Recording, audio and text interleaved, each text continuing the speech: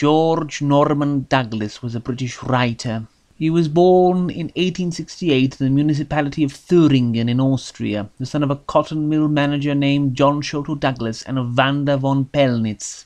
He was raised at Tilcohilly, Scotland, and studied first at Uppingham School and then at the Karlsruhe Gymnasium. He served in the diplomatic service between 1894 and 1896, being forced to leave due to an undisclosed sexual scandal. In 1898 he married his cousin Elizabeth Louisa Theobaldina Fitzgibbon, but the couple divorced in 1903, supposedly due to Elizabeth's infidelity. He spent the next several years living first in London and then on the island of Capri, working on the English Review between 1912 and 1914.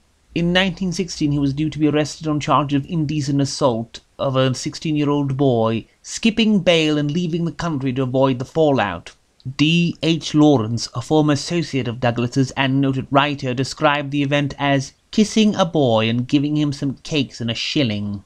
Douglas then lived in Florence, publishing his books through Pino Orioli, publisher and bookseller who specialized in publishing works that would be prosecuted for obscenity elsewhere, including another work of D. H. Lawrence's. Afterwards, he moved to France, but in 1940 he returned to London. He spent the last 5 years of his life on the island of Capri, dying in 1952, supposedly from an intentional overdose after suffering a long illness. His last words are reported to have been, "Get those fucking nuns away from me."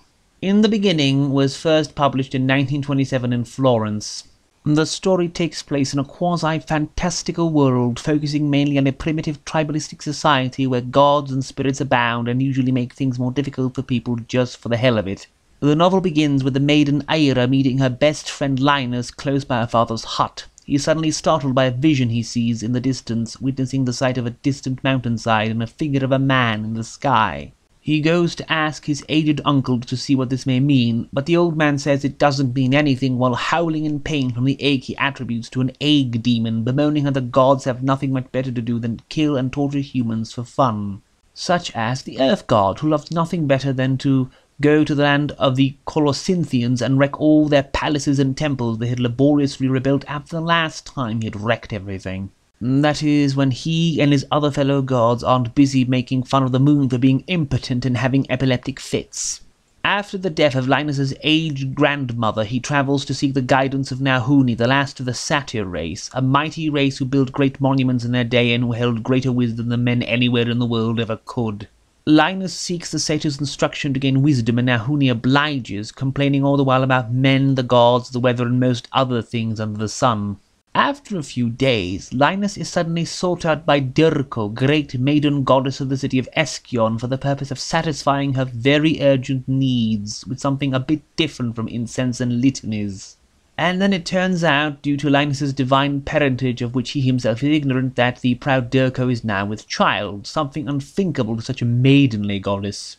Nea-Huni refuses to help her when she seeks him out, so Dirko goes to kill Linus. And then she slowly burns Ira and her father to death for good measure, all because Linus had dared to bed and then impregnate Ira after having had intercourse with a goddess. Sadly, the story gets far less interesting from here on out. The author at this point decides to have the Earth God come and make Linus come back to life with a new personality, as well as no remembrance of his life until his death, with the whole of Linus's village being completely forgotten and abandoned story-wise. Suddenly all the personal stuff we had learned about the protagonist stops being important, and we delve into a more distant, less interesting story about his conquests, all of them of the romantic kind. The story stops being interested in details and only ever bothers to tell us about Linus's sexual appetite, which is the only thing he even does that gets any focus until he just up and dies, after which the story still keeps going a while for some reason, only ending a short while after the death of his wife. Overall, the latter half of the story is more distant and detached, with few details and incidents really worth noting.